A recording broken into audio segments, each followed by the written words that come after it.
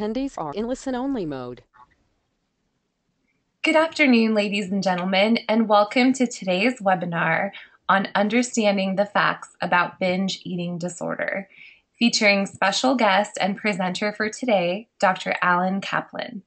Before we get started, I'd like to go over a few items so you know how to participate in today's event. You will have the opportunity to submit text questions to today's presenter by typing your questions into the questions pane of the control panel. You may send in your questions at any time during the presentation. We will collect these and address them during the Q&A session at the end of today's presentation. I would now like to introduce our guest presenter for today, Dr. Allan Kaplan.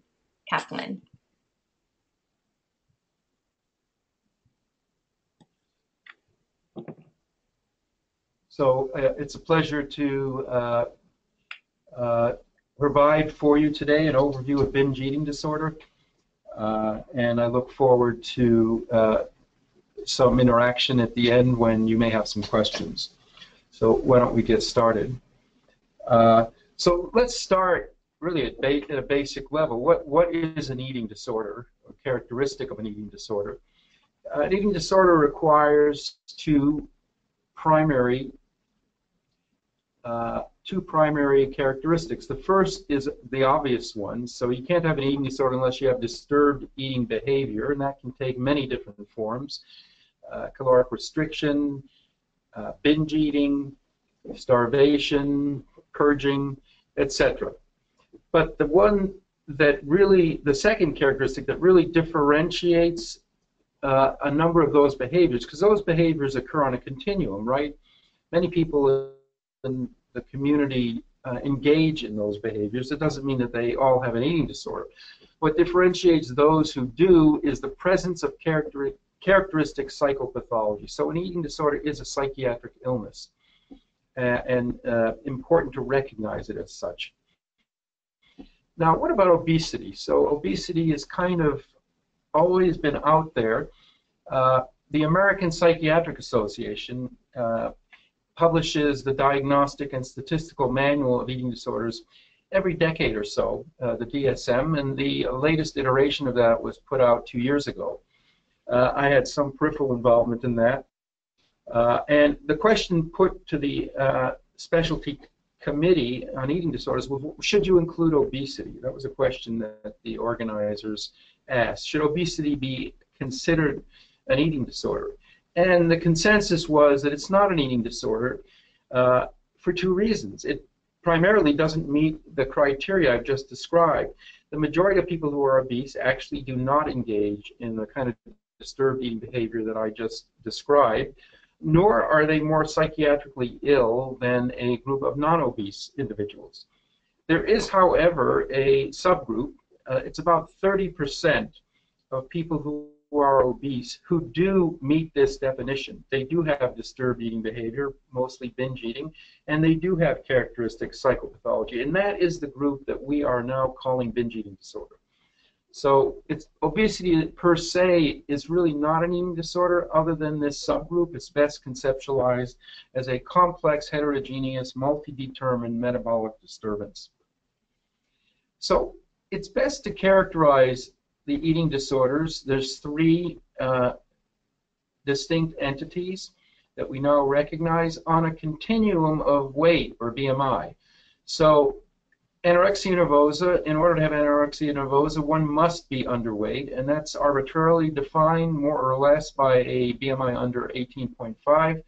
People with bulimia nervosa generally are normal or slightly overweight, and people with binge eating disorder are almost always obese, and in some cases morbidly obese. So it's a helpful way to view the three eating disorders.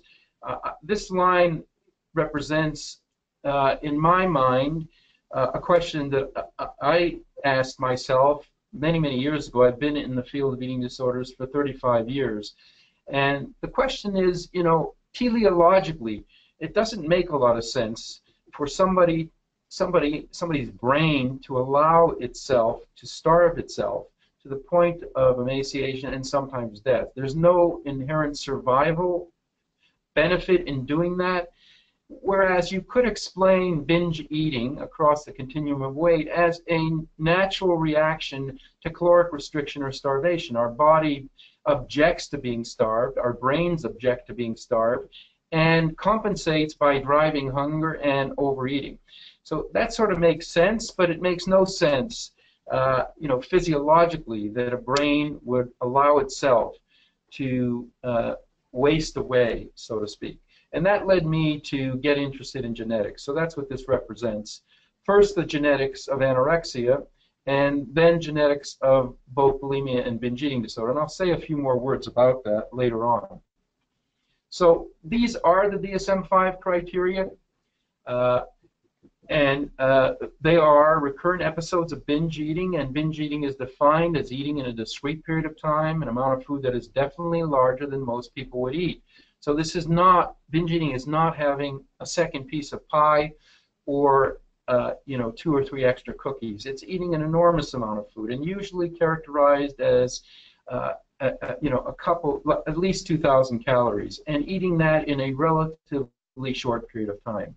The second criteria is a sense of loss of control over eating. So there's a subjective sense that the individual has lost control, and this causes a considerable amount of distress for somebody who is engaging in this behavior. These episodes are associated with eating more rapidly, eating until uncomfortably feeling full, eating very large amounts of food even when they're not hungry, eating alone because of the stigma or shame associated with binge eating, and feeling disgust with oneself and guilty after overeating. The third criteria is marked distress around the binge eating. I already alluded to that. And there's a frequency criteria in DSM-5, so that the binge eating has to occur at least once a week for 3 months. And that's interesting. Why is that important? Well, it's like cough. I mean, not everybody who coughs has pneumonia or lung cancer. So lots of people binge eat. If you do surveys across college campuses, you find a significant number of undergrad students will say, yeah, sure, I've binge eaten in my life. The frequency, however, is important, because at a certain frequency, the psychopathology kicks in. And that has been determined through data that under once a week for 3 months,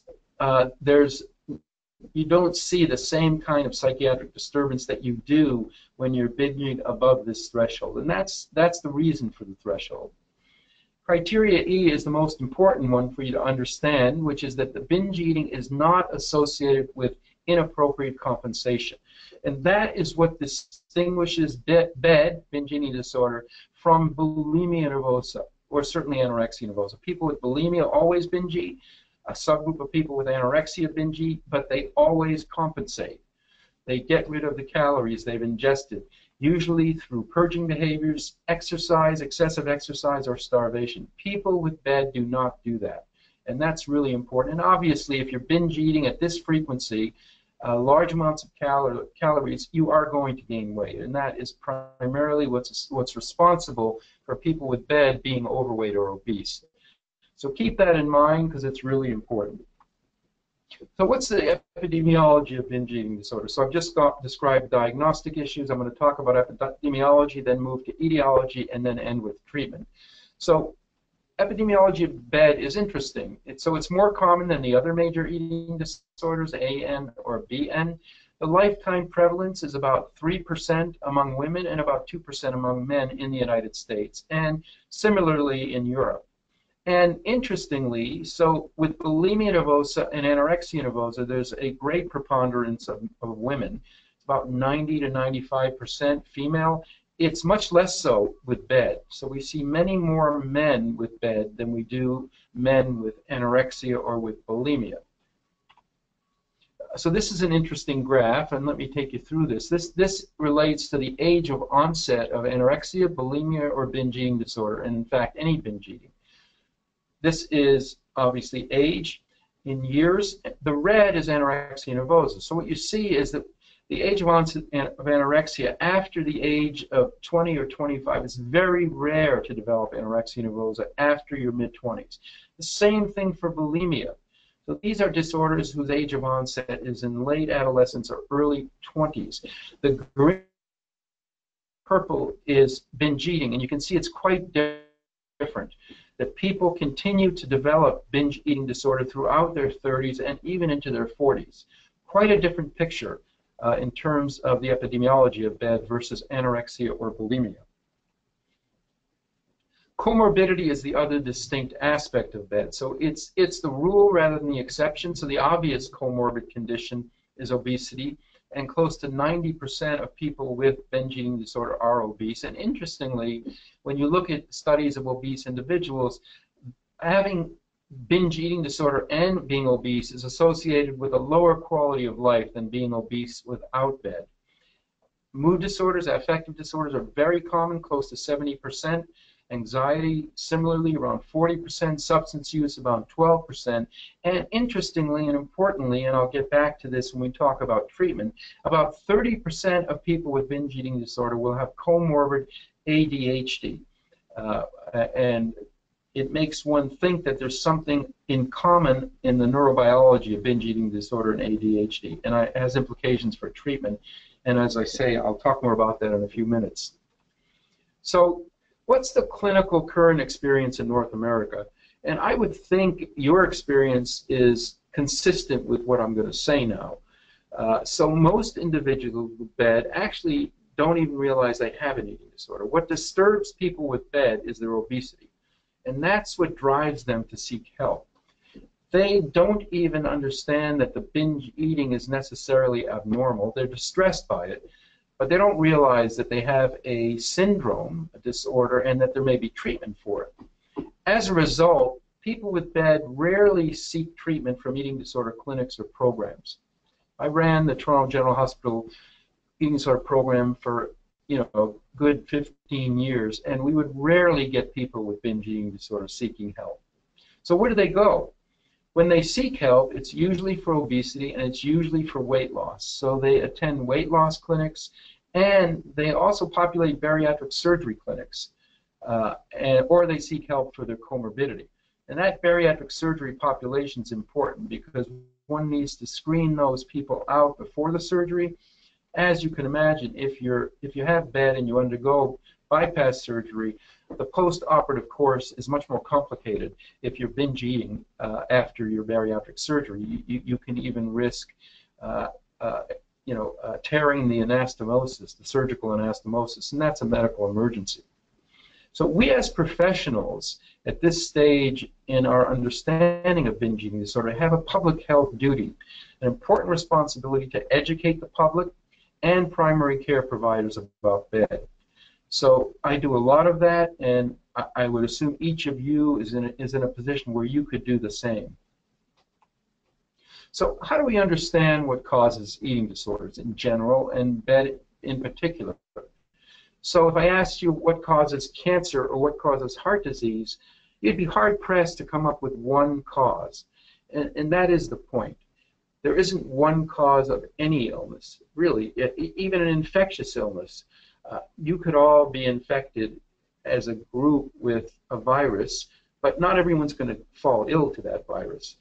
And what determines whether you fall ill are other factors. So if we understand it from a biopsychosocial model, there are predisposing factors biologically that predispose people to eating disorders, and specifically to binge eating disorder. And they have primarily to do with genetics, and genetics plays out clinically in people being obese and in dysregulation of mood instability. There are psychological factors. We know that the child who's going to go on to develop an eating disorder, and binge eating disorder as an example, struggle with issues of identity, with self-esteem, with being comfortably independent.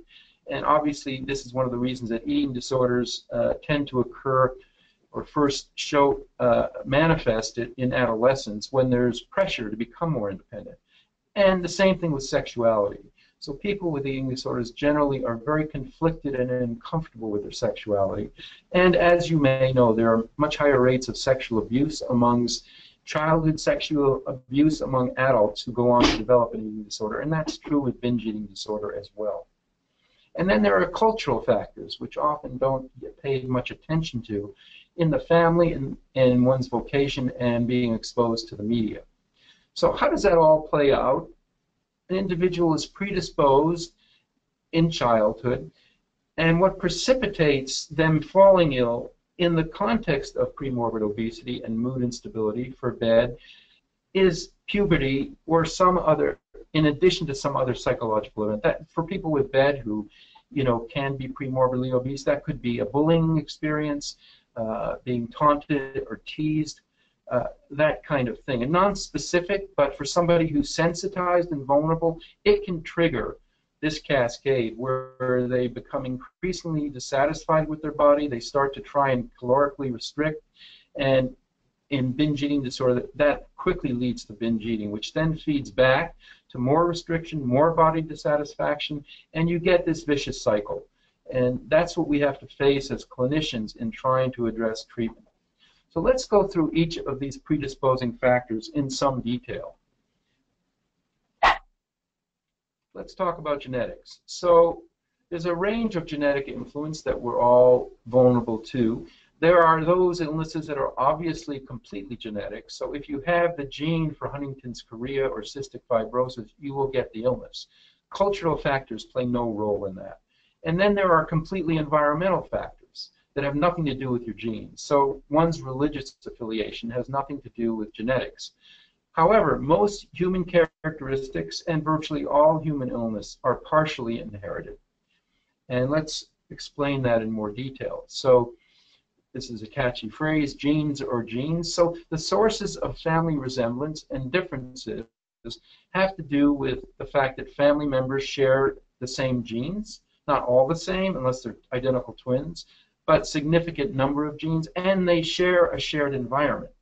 They're exposed to the same environment growing up, let's say children in the family. However, there's a non-shared environment component where some of the children may be exposed to a particular noxious environment and others not. And we'll talk more about that. So these are the factors that contribute to the development of any psychiatric disorder, and in this case, binge eating disorder. So what are the characteristics of partially inherited disorders? They cluster in families. So does binge eating disorder run in families?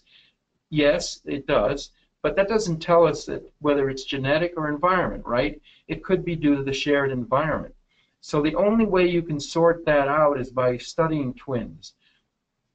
You study twins who are concordant, that is, identical twins, monozygotic twins, versus dizygotic twins. Dizygotic twins are essentially siblings who share 50% of their genes, monozygotic twins 100%. So if you can demonstrate that there's a higher concordance rate in identical twins versus non-identical twins, you've demonstrated a genetic risk for that illness. And that's done in twin studies by calculating, it's a mathematical model, the additive effects of genes, the shared environment effects, some of the things I've already alluded to, socioeconomic status, parent rearing, religion, and unique environmental effects. So what's an example of that for our population of patients? So this would be an event experienced by one twin only. For example, there are two identical twins. One of them goes out in an evening with their parents to go to a movie. The other is left home with a male babysitter who proceeds, unfortunately, to sexually molest that twin. So that's a unique environmental traumatic effect that only one twin experiences and not the other, and that would put that twin at greater risk to develop an eating disorder down the road. So if you put this in a pie chart, interestingly, we know that the additive effects of genes to the etiology of eating disorders, binge eating disorders, between 50 and 60%. About 30 to 40% of the risk comes from unique events like I just described, but mathematically, very little contribution from shared environment, right? And this is an important fact because in the past, we've been guilty as healthcare professionals in blaming parents for aspects of their child's illness. And certainly we see disturbances in relationships and families and parents, but it's more often than not a result of having an ill kid as opposed to causing the illness. That's important. That doesn't mean that there aren't families where the parenting style or the family dynamic contribute, but it's negligible statistically. That's what this means. So what do the twin studies mean?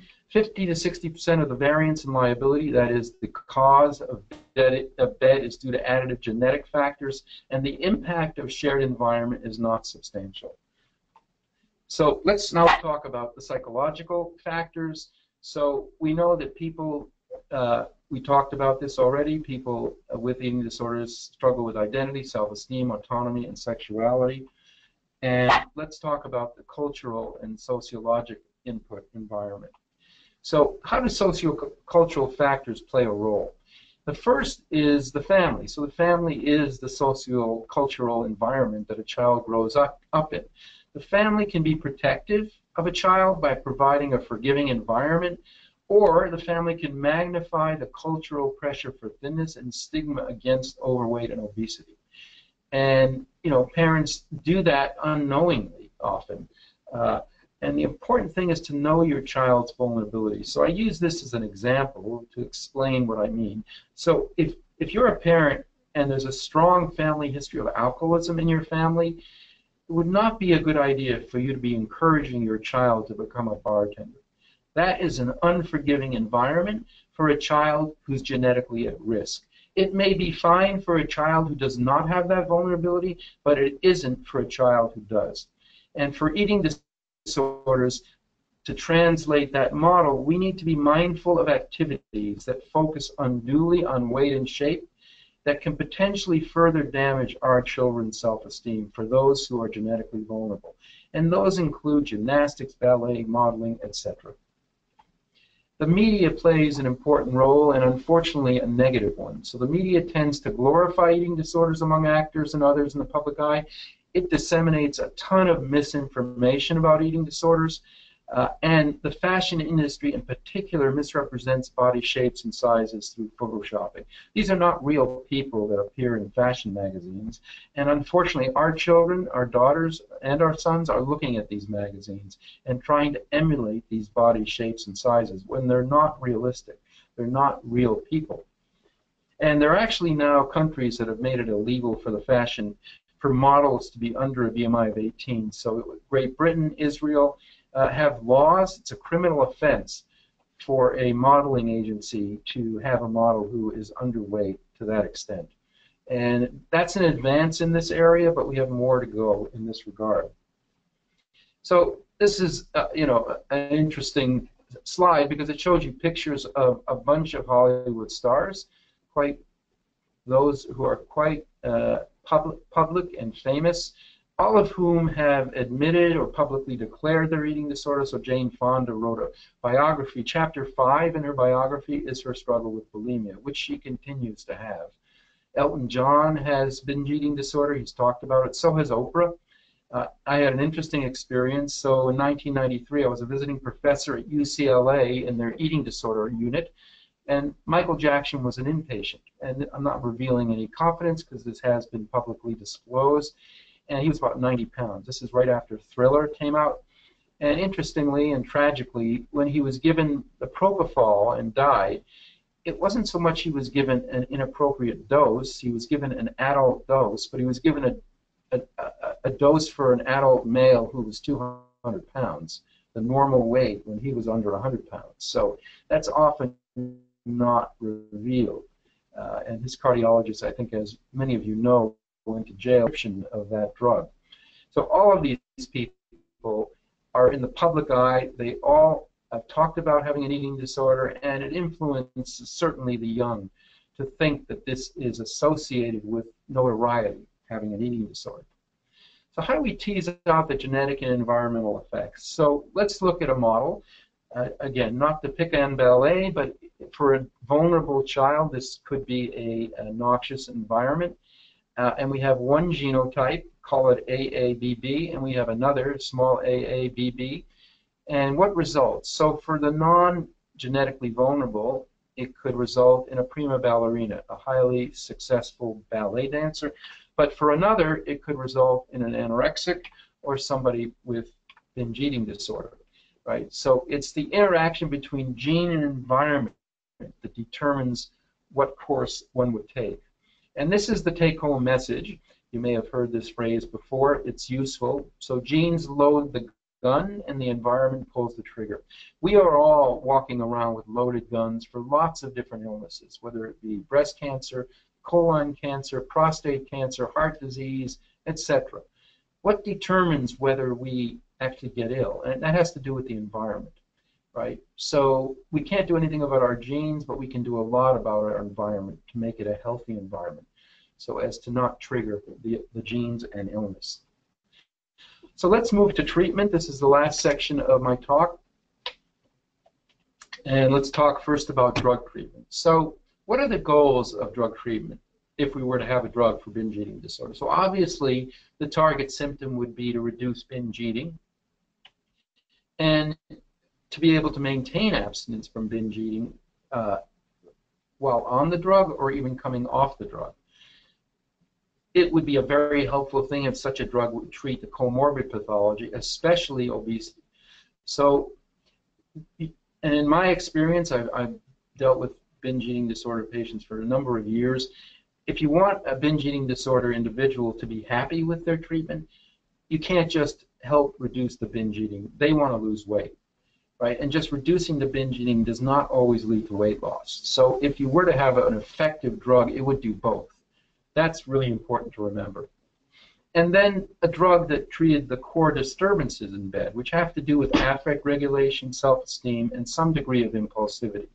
And obviously, such a drug would have to be tolerable to the patient and safe. So those are the parameters of a good drug, and let's see where we're at with that. So I summarized here, and it's a bit too much detail for maybe what you need to know, but there are a number of randomized placebo-controlled trials of medication for binge eating disorder. At last count, when I looked, it was about 6 months ago, there are 26 of these trials. So what does this mean? It means the individual is randomized, like flipping a coin, either to receive the drug or the placebo. In the best model is to have it double blind, so that means that neither the individual taking the drug or the clinician giving the drug knows what they're on. That's the way you can demonstratively prove that a drug is effective. So there are 26 placebo-controlled trials in the literature. There are 3 studies using tricyclic antidepressants. We don't use TCAs anymore for a whole bunch of reasons. It was moderately effective, 40% remission versus 22% for placebo, but it had no effect on weight. There are a lot of studies looking at selective serotonergic reuptake inhibitors. This is the group of drugs you're probably familiar with, whether it's fluoxetine, Prozac, Zoloft, citalopram, Luvox. I mean, there are a number, paroxetine or Paxil, there are a number of SSRIs on the market. A number of them have been studied, and overall, not particularly effective. So half of the studies showed drug was better than placebo, and relatively small numbers of subjects overall. SNRIs are selective noradrenergic reuptake inhibitors, drugs such as sibutramine, atomoxetine, and a number of newer compounds. 3 of the 4 drugs studied showed that the drug was more effective than placebo. Again, relatively small numbers in terms of combining 5 studies. And then there's a significant literature on anti-epileptics for the treatment of bed. And topiramate is the one that's been studied the most, 3 studies. And 3 of the 5 studies showed the drug was more effective, and 1 was negative. And again, a larger number of subjects. The only drug that was associated with significant weight loss was topiramate. However, the problem with topiramate is that it causes significant unpleasant side effects. Paresthesias, electrical shock, a feeling of being electrically shocked, cognitive disorientation. So the maker of topiramate, which really conducted a very well done study and had very positive effects, withdrew any application to get this approved because of the side effects. So it's not an easy drug to use.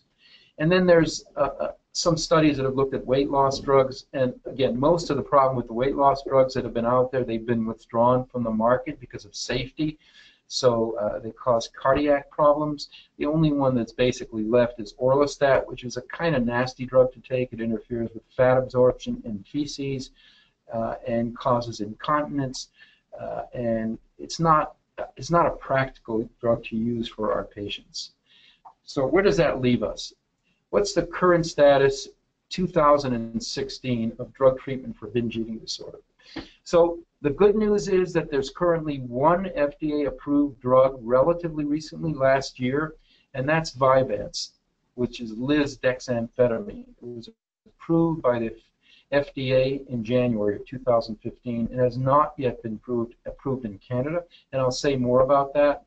Most of the randomized controlled trials are small samples, brief treatment, and there's no long-term follow-up. So we don't know what happens to these folks once we take them off the drug. Pooling all studies together, I looked at all of the studies together, about 45% of subjects who receive a drug achieve 100% remission. That's not bad. It still leaves the majority of people with symptoms. So again, having a reduction in binge eating, you know, a little bit of binge eating often leads to a lot of binge eating, so you're really looking for remission. You're really looking for abstinence on a drug to really be effective.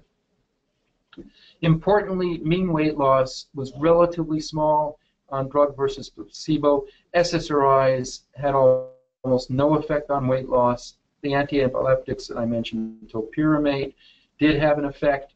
And other than Vyvanse, the topiramate anticonvulsants are the most effective in reducing binge eating and inducing weight. It's limited by side effects. And obesity at this point, and the ones that did have some effect have been removed from the market. Importantly, there's no apparent advantage of adding drug to cognitive behavior therapy. So cognitive behavior therapy, and I'll say more about this in a minute, is the treatment of choice for people with binge eating disorder. It's more accepted by patients. The problem is that in studies, and I'll show you this, it does not lead to any significant weight loss. And just to emphasize, there are currently no published trials of maintenance therapy, which really is the acid test in treatment. You know, if somebody is on a drug for 2 months and does well and then goes off the drug and relapses, that's not that helpful.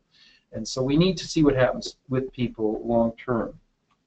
So let's talk about why we would even think of a drug like lisdexamfetamine. So Vyvanse is a drug that was initially developed to treat ADHD, attention deficit hyperactivity disorder. Why would we think that such a drug would be helpful for binge eating disorder? Well, obesity, binge eating disorder, and ADHD have commonly co-occurred. I mentioned that already. And the symptoms of ADHD have been proposed to contribute to the disinhibited eating characterized by binge eating and weight gain. Bed in ADHD are logically by dopamine deficiency and what we call a heightened reward sensitivity. Reward deficiency syndrome is what it's termed. So there's deficient dopaminergic signaling in the brain. And actually, when one binge eats, one increases one's dopamine in the brain. So kind of you are what you eat holds true in this regard. And so we know that people with ADHD have also low dopamine. So one of the theories is that they share a neurobiology, and we know psychostimulant meds, those meds used to treat ADHD, target dopamine and have been associated with increase in dopamine and increased behavioral regulation and decreased appetite and weight. So all of that gives us some rationale and evidence to try these psychostimulants for binge eating disorder, and that's what's happened. So the biggest study that's been done, and it's been done by the drug company, which is Shire, that makes lisdexamfetamine, and this was published in 2015, and it's the study that led to the FDA approving the drug. And just to give you a little bit of the methodology, it was a large study, multi-centered, occurred across many centers in North America and Europe. It was randomized, double-blind, and there was a forced dose. So you were put on 30 milligrams for a couple weeks, then increased to 50, and then increased to 70 as tolerated, according to side effects. There were 30 sites, 255 subjects treated for 11 weeks. And initially, there was a 3-week period of titration where there were no meds given, just to monitor people, make sure that they were actually binge eating, and then 8 weeks of treatment. And importantly in this study, any comorbid condition was excluded. So that raises the question, of whether the results of this study can be generalized to clinical practice. Because I'll tell you, rarely do I see people with binge eating disorder and no comorbidity, no other comorbid psychiatric problems. So the drug company did that for a reason, because they wanted to get a clear signal for binge eating and not contaminated by another psychiatric problem. So in other words, if there's a depression and you're giving them these drugs, one could argue that you're treating the depression and secondarily the binge eating goes down. So they dealt with that by just having a very pure sample, but it's not real world. And that's a problem with the results of this study. And they measured the change of binge eating through a number of psychological tests that were given. And these are the results. So the 50 milligram and 70 milligram group had a significantly greater reduction in binge eating compared to 30 and placebo. And this shows you the abstinence rates, which were pretty quick at the end of 4 weeks. 50% on 70, 47% on 50, 35% on 30 milligrams, and quite a low response on placebo. And global improvement was clearly greater in the higher dose groups. And the number of serious adverse events were very, very small. Only 1.5% of participants had any kind of adverse event. And this is the same finding you get when you look at the literature on treatment of ADHD. So this study has been published, and I'm giving you the reference here, JAMA Psychiatry 2015, volume 72, 235 to 246, if you want to look it up. So we did our own study in Toronto, actually even before the Shire study, and we chose to look at long-acting methylphenidate, that's Concerta, compared to CBT. I chose to compare it to CBT because CBT is the treatment of choice. It's the one that had the most evidence. We wanted to see if adding a medication added anything in terms of efficacy to an already established treatment. And so our hypothesis were that subjects who were randomized to receive the drug would demonstrate decreases in binge eating frequency and bed severity, that pre-treatment ADHD symptom severity would actually predict a better response to drug as opposed to CBT, and that pre-treatment depression would be associated with a better response to CBT, which we know is effective in depression as compared to the psychostimulant, which doesn't really treat depression. So I'll show you what we found. Participants were randomly assigned to receive CBT over 12 weeks or medication over 12 weeks. So I was the person prescribing the medication in this study. I saw all these subjects, and I started with 18 milligrams at first, and I increased it slowly up to a max of 72 milligrams a day at week 4. And this is the dose that's generally used to treat ADHD. And these are the measurements that we undertook for each subject.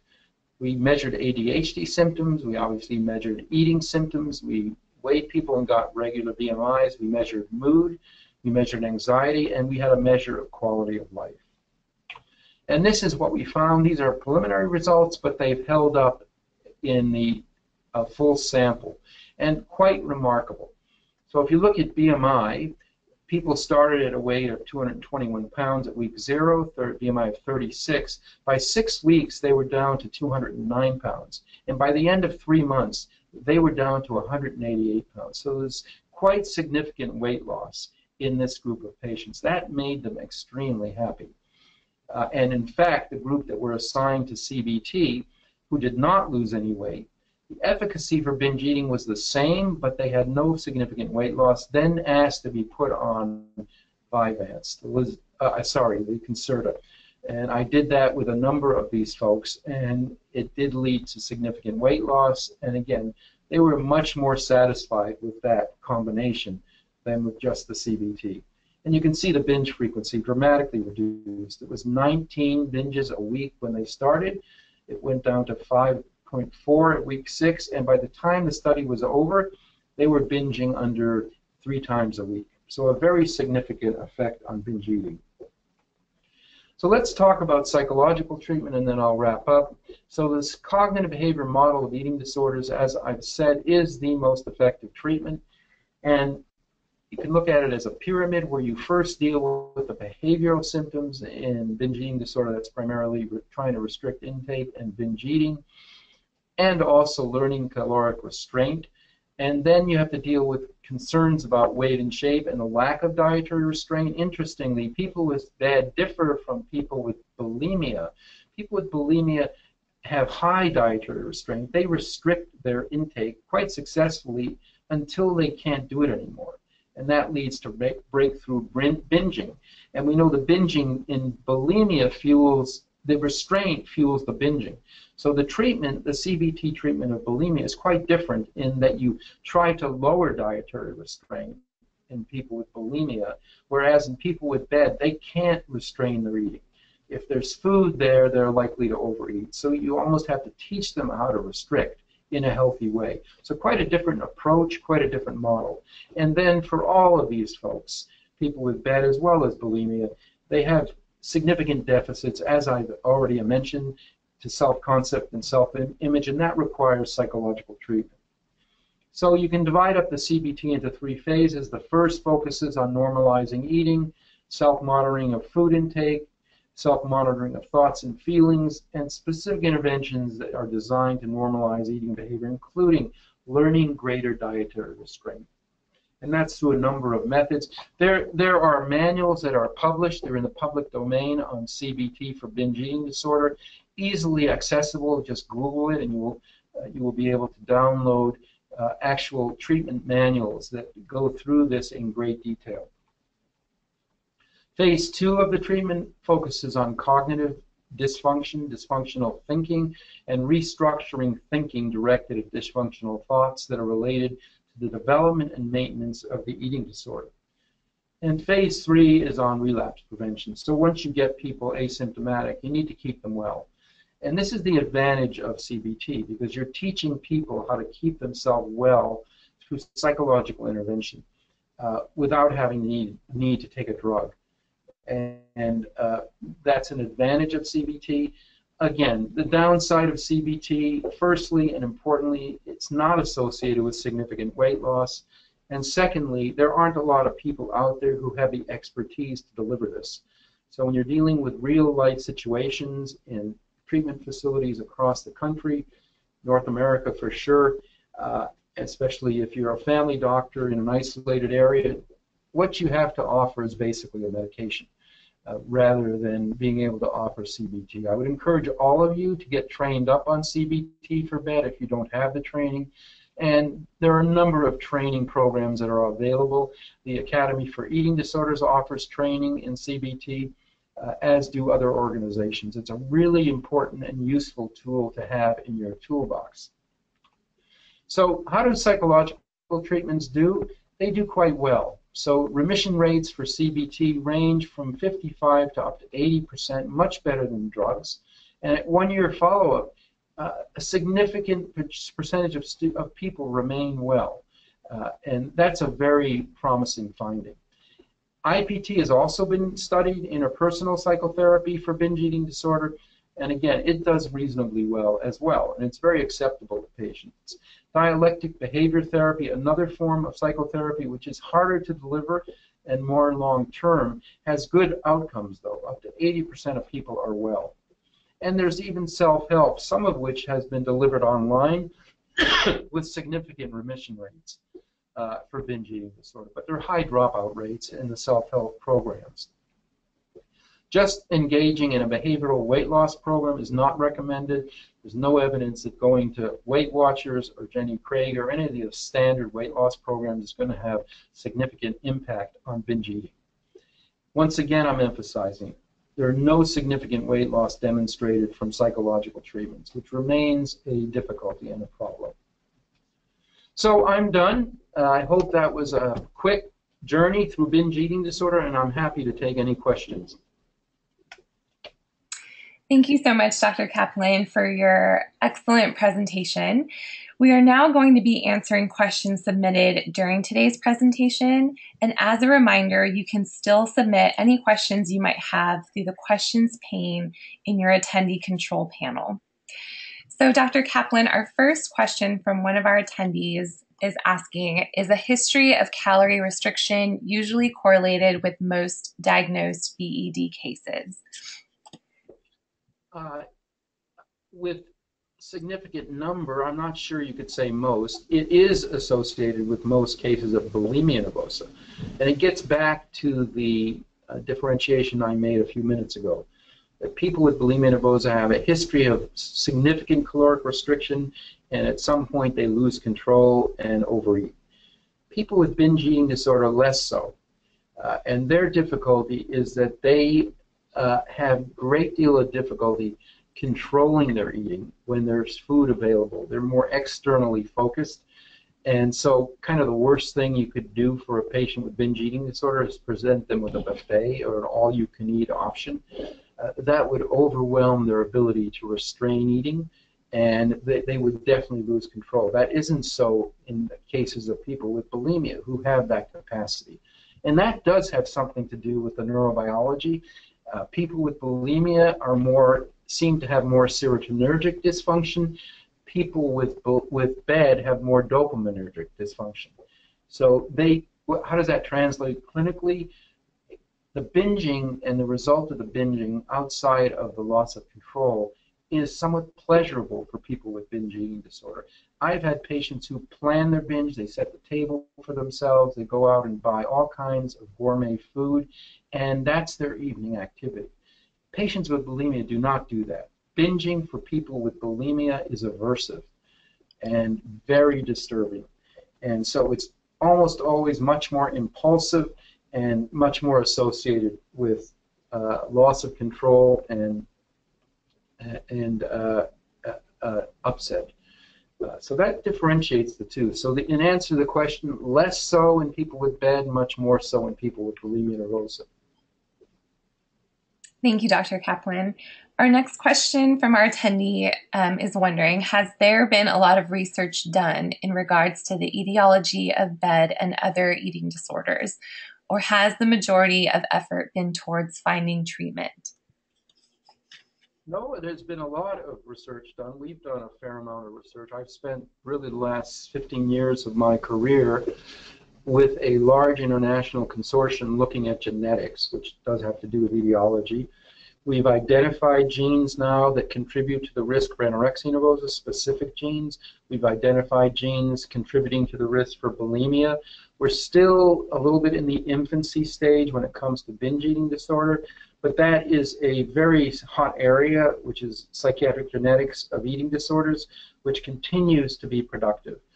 The other area that is very productive is neuroimaging. So we now have the capacity to actually look at people's brains and study what areas of their brains or function in their brains seems to be abnormal in people with eating disorders. So we're now in the middle of a large study looking at people with anorexia where we're imaging what's called the white matter.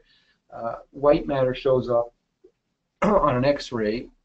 It's the tracks of the brain equivalent to, let's say, your electrical wires. They have a rubber covering which allows the electrical impulse to pass through, and the circuitry takes a message from the gray matter where the neurons are to other areas of the brain. So interestingly, myelin, which is the cover, that's the white color, is virtually all fat. And when people lose weight, they lose myelin.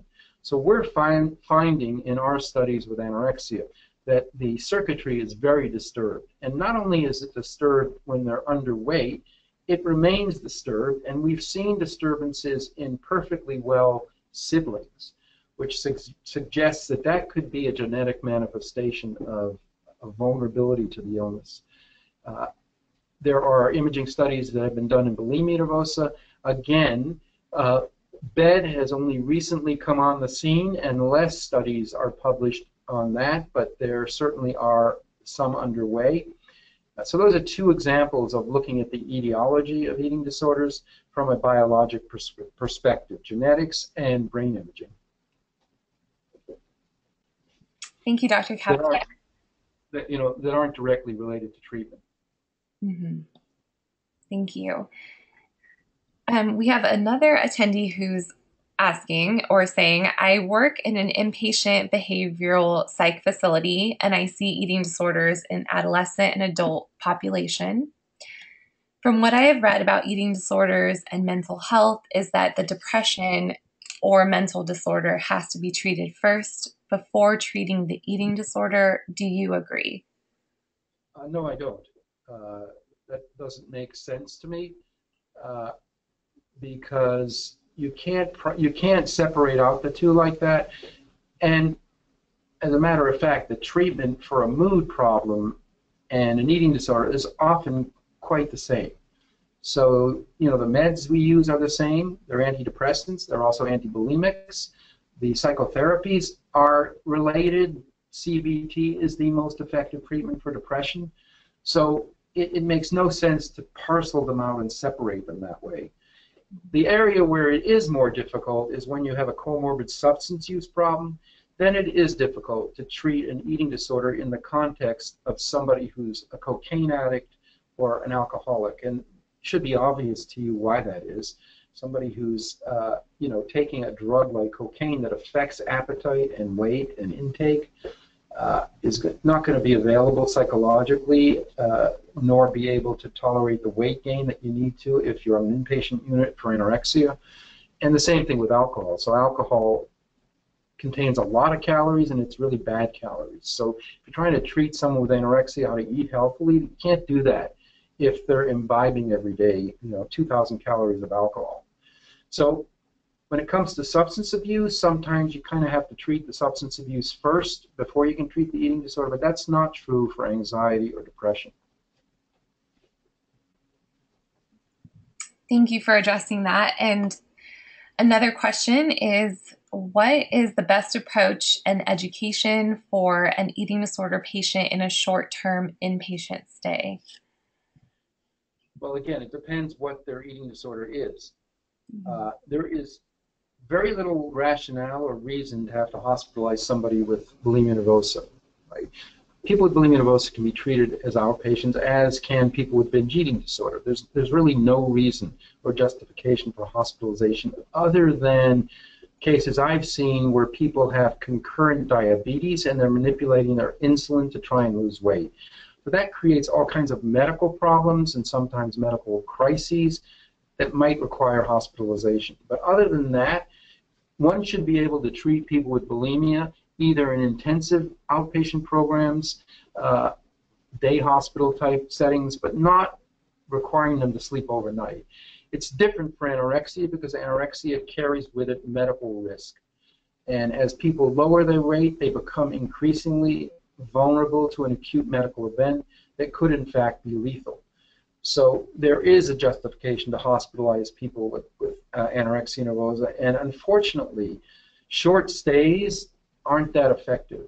You can't refeed somebody and in a healthy, safe way and ask them to gain 30 pounds in 2 weeks. That's not a safe practice, and it's not going to be very useful. So certainly you can stabilize people if they have medical problems. Let's say their potassium is low. Sure, you can stabilize somebody overnight by giving them intravenous potassium or other abnormalities in their blood or cardiographic abnormalities. But that's not going to address the underlying eating disorder. It just addresses the medical complications. That can be done in a short stay unit. Great, thank you so much. So we have time. I'm sorry, go ahead. Our average length of stay, I think the best approach is you bring people with anorexia into the hospital and you begin to refeed them, and you can get people's weight up to a reasonably level where they're medically stable probably within 4 to 6 weeks. And then they can be discharged to an intensive outpatient follow-up. Hard to do that in less than 4 weeks. Thank you so much. So we have time for a couple more questions here. One is from an attendee who is asking, as a parent, is it best not to mention exercise at all? We haven't focused on weight loss at all, haven't mentioned it. Should we continue to avoid that with our 18-year-old son who is now several states away at college? So just so I understand the question is, should a parent encourage exercise in a child who's healthy? Is that the question, or I'm not sure what? I believe it's for a child with binge eating disorder. binge eating disorder. Mm-hmm. Yes, absolutely. So one of the problems with people with BED is they're sedentary, and that contributes to their obesity. And it's a real challenge to get people with BED to be active. Absolutely should be encouraging people with BED to exercise in a healthy way. Again, different for anorexia. You're not going to encourage somebody with anorexia who's significantly underweight to exercise. That would not be a good thing, because the exercise is part of the illness behavior. Bulimia, typically some bulimics exercise too much, and you'd have to teach them what a healthy exercise is. Some are quite sedentary, and you'd have to encourage exercise there. So again, depends on the specific kind of eating disorder, but certainly somebody with BED should be encouraged to be active and to exercise in a healthy way. Thank you. And another question from a parent with a son who has BED. She's wondering, my son is on Cipralex for anxiety. Do you recommend Concerta, as he has symptoms of ADHD as well? So again, this, I'm hesitant to make strong recommendations, because the data from our study, the only data that's been published on Concerta, and your physician would have to agree to prescribe it off-label, right? This drug has not been approved for the treatment of BED. If you're in the United States, you're better off going with Vyvanse, because it has been approved, and there's more data to support its efficacy. So I think it's worth going to a primary care physician if you're a parent with a child, or having the child go him or herself to the family doctor, and especially with a history of ADHD, and asking for a trial of Vyvanse, because it is approved, and most family doctors would feel comfortable prescribing a drug that has FDA approval, and wouldn't be comfortable prescribing a drug off-label. Great, thank you. So our last question that we have time for today from our attendee is wondering, what is the best way as a parent to confront the person with BED? And I think she's asking when they are in the act of overeating. She says, I'm concerned with the cycle of feeling bad that can encourage overeating, etc. Right, so that's a tough issue to deal with. Mm-hmm. I think one wants to focus maybe less on the specifics, but more on issues of quality of life. So if your child specifically is obese, then you need to emphasize the health risks that are associated with being obese and how that's going to interfere with their quality of life. If you try just to kind of, sort of lock the refrigerator kind of approach, that's not going to be that helpful over the long term. And the individual knows, that the binge eating may not be healthy to them, but if you can associate it long term with quality of life issues and self-esteem issues, it's sometimes more effective taking that approach. Great. Thank you so much, Dr. Kaplan. A lot of our attendees are expressing their gratitude to you. We also have one eating disorder counselor in a private practice on Vancouver Island who wishes to thank you for this awesome presentation. Yeah, and I hope it's been helpful information for all of you. And good luck with your practices. Thank you. So thank you again, Dr. Kaplan, for this presentation, and thank you to everyone for attending today's webinar on binge eating disorder. If you happen to join us in the middle of the presentation, we will have a recording available on the Eating Disorder Hope website. And if you have any other questions, please send an email to info@eatingdisorderhope.com, and we can direct your question at that point. Once you leave today's webinar, you will receive a survey on the presentation, and we would appreciate if you would complete that and provide your feedback. You will also receive a follow-up email within 24 to 48 hours with a link to review the recording as well. So on behalf of Eating Disorder Hope and our presenter, Dr. Kaplan, thank you for joining us today, and have a great rest of your day.